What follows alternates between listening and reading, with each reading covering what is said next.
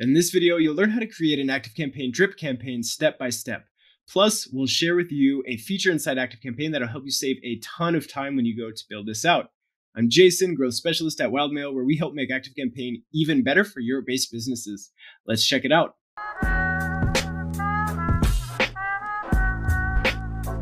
Now, before we get started with how to create an ActiveCampaign drip campaign, let's go over what a drip sequence is, as well as ActiveCampaign recipes, which is the special feature I mentioned that'll help you save a ton of time. So first, a drip sequence is an automated series of emails designed to help contacts know, like, and trust you or your brand over a specified period of time and at predetermined intervals, all on autopilot. So you're going to be sending out, dripping out content over time, a time period that you determine, and with intervals that you determine, sending out emails with content to achieve that goal.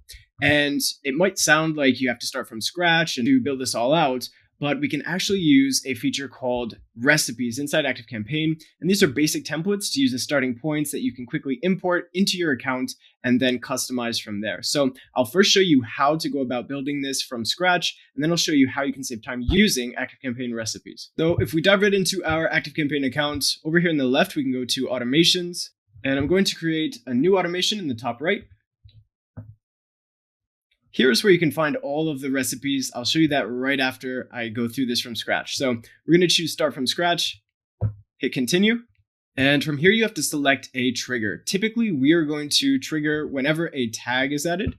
So this could be a tag for someone choosing to opt into a form, opting in to download a lead magnet, etc. So I'm going to go ahead and choose tag is added. The reason we're choosing tag is added over subscribes to a list is because at Wildmail, we use one main list. We do all of our segmentation using tags. You can check out this video here to learn more about that.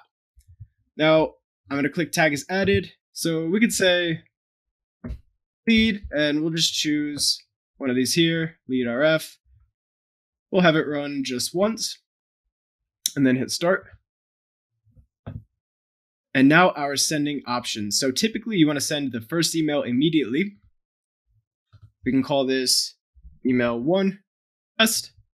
You can choose to start with a template or start from scratch, or you can use a past campaign if you have one. I'm just going to choose save and design later, but you're going to have to remember to come back and customize this initial email. If you're delivering a lead magnet, make sure to include the link there. So we're going to hit save and design later. And you can see here, they're already giving you suggested actions to create your drip campaign. So we've got wait for 7 days, wait for 7 days and check if the email was opened, wait for 7 days and send email. In a typical drip sequence, you're not going to wait that long. So what we can do is hit the plus, conditions and workflow, wait, and then you get to choose the intervals between each email. So let's just say we want to send one every day. Wait for 1 day, hit save. We can go back in, hit the plus, sending options, send an email. We can call this email 2 test. Again, you can start with a template or start from scratch or use a past campaign that you already have. I'm just going to say save and design later. We'll have to remember to come back to that. And you can see here, we're starting to build out this drip sequence where someone opts in, they receive their first email, the next day they receive another email, and so on. Now, to create this easily from a recipe inside ActiveCampaign, I'm going to show you back in automations. And I'm going to go to create an automation. And here we are in the recipes. So if I go to search recipes and I say drip, we've got multiple drip series, okay, for different industries, etc. But I'm just going to choose this one here for any industry from ActiveCampaign, the 7-day drip series. Click it and hit continue. And the automation setup wizard is actually going to walk you through step by step how to build out this drip sequence. So I'll hit get started. And you can see here, if you aren't using a list-based approach, which we do not, we use a tag-based approach, you can change this trigger so that automation begins when a form is submitted or tag is applied. All right, for this case, we'll just say someone gets added to the main list for an example. And if you click into the notes here, there are going to be instructions for each step. It also gives suggestions as to what you should include for your content. Okay, it discusses setting expectations. In day 2, you can see here, this message might be the first of a series of educational lessons, a countdown to an announcement, or part of an onboarding sequence. We've often used an onboarding sequence as well as educational lessons to help people get the most value out of whatever they've opted into. And now you can see that you have this entire 7-day sequence, and you can go in and adjust the wait times yourself. If you don't want it to be 1 day in between each, you can choose your intervals yourself. Click into the emails. You can see this final day call to action. Go ahead and hit edit and adjust each of these emails. So if we go back here, automations, set up the trigger, send the initial email, and then use the wait action steps to drip the content out at predetermined intervals that you choose, or you can use ActiveCampaign recipes, which I've just shown you here, and then adjust this.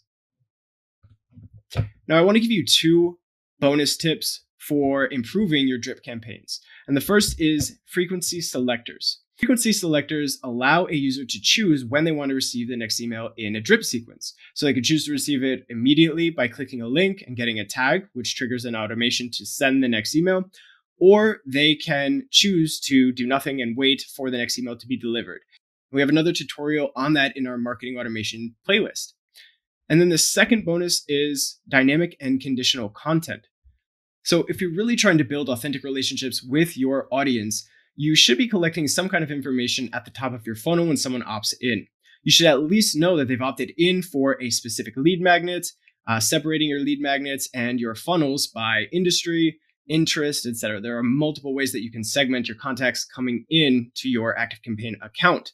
So what you can do when someone opts into a drip sequence is show conditional content or content based on those tags that they've received based on the responses to your questions when they filled out a form. So for example, we're not going to speak to a SaaS business owner the same way that we would speak to a service business owner, the same way that we would speak to an e-com shop owner in our drip sequence.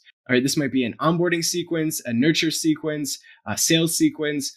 All of that can have hyper-personalized content that you are showing based on someone's interest, based on information that this contact has given you already further up in the funnel, and you can trigger that based off of tags. And we have another video right here to show you how to set that up in your ActiveCampaign drip campaigns. So if you have any questions at all about how to build out a drip campaign inside ActiveCampaign, just drop them in the comments below. We'd be happy to help you out.